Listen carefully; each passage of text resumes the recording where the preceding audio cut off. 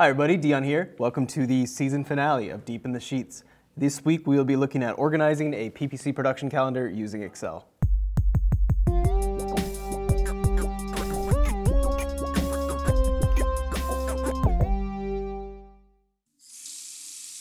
So first, to just give an overview of what's going on here. In pay-per-click management, there's a lot of tasks that need to be done regularly and at different intervals. Here at aimClear, we like to put that on a calendar to keep everything organized and consistent. And a problem you might run into is having different tasks stack up on the same day. So you're doing one quarterly, you're doing one weekly, and all of a sudden you have 10 different tasks on one day. So to get around this, we like to use a system such as the one seen here, and we'll include this spreadsheet here in our blog, so you can go ahead and grab that anytime you want. And just to kind of dive in here, we have, let's see, 6 different time frames we can set tasks to. Semi-annual, so twice a year. Quarterly, 4 times a year. Bi-monthly, every 2 months. Then we have monthly, semi-monthly, which is twice a month, and weekly. So what we end up doing is we'll go Monday through Friday on here, so once a week, anytime on that day. And then we'll start putting tasks into these different corridors. So when it's filled up, it'll look a lot like this. So these are just a sampling of the regular tasks we'll do for an account, just a routine maintenance such as like a location report or an extension audit, ad scrub, and that sort of thing. So what I've done here is assigned each task a value from 1 to 3 in terms of the difficulty and the time it requires. So when they're mapped out, what you end up at the bottom here is a total summary of all the tasks that line up and land on that day. What is the total time requirement in sort of a rough, estimate. So this one's a 14 rating, let's call it, for time. And then I have this go ahead and highlight anything that's over 18. So if I'm looking at this and all these different tasks, we have these tasks that'll happen once a week, these twice a month ones, and we notice on the first week of February, we just happen to have far too many tasks lined up. So we have a difficulty of 18 worth of tasks for that day or that week in February. So what we'll end up doing is make an adjustment here.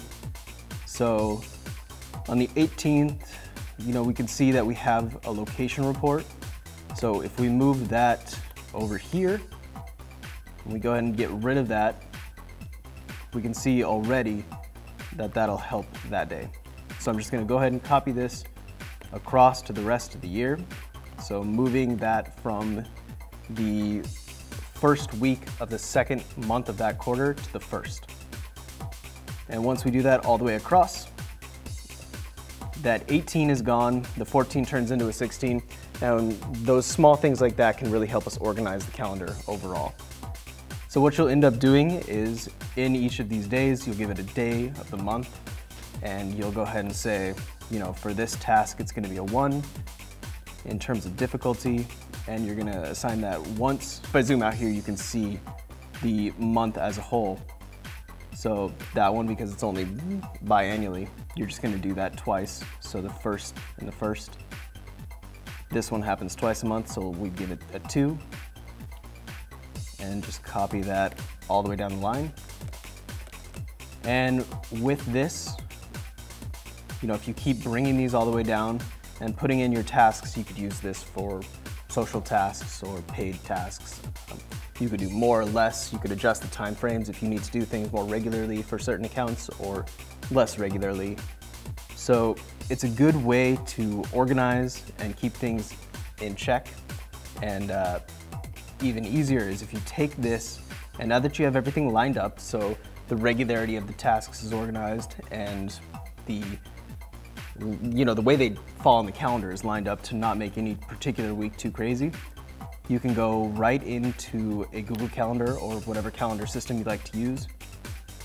You can go ahead and create a task. So let's say we're doing an impression share audit, and we know the impression share audit happens on the first week of January and the 3rd week of January.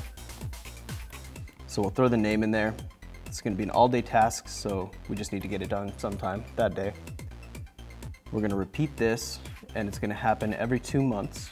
So we're gonna put it on monthly, every 2 months. It's gonna happen on the same day of the week. And first we'll wanna get this on the right day for the initial one. So it's gonna be on a Monday, the first week of January. First week of January, the first Monday, which is gonna be the 5th. We'll repeat that every 2 months on that day of the week, so every 2 months on the first Monday.